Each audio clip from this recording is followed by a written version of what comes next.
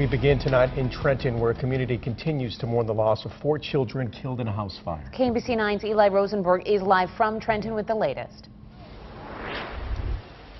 Well, guys, still a lot of sadness here at the site of that fatal fire yesterday morning. Family members continue to gather, including over my left shoulder here. And new this afternoon, we have a vigil memorial that has come at the site of this.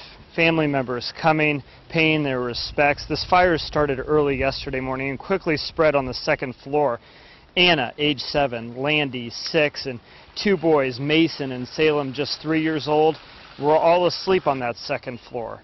Family members say the father of 3 of those who died continues to be overcome with guilt, even though he risked his own life to try and save those 4 children.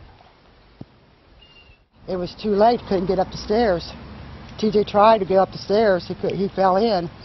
And then he got out and went up on the roof and he hollered for him, no answer. It breaks my heart really bad. Now back here live, additional family members are expected to show up as the evening goes on, still trying to cope with the disaster that occurred here yesterday morning as the smell of smoke still lingers in the air.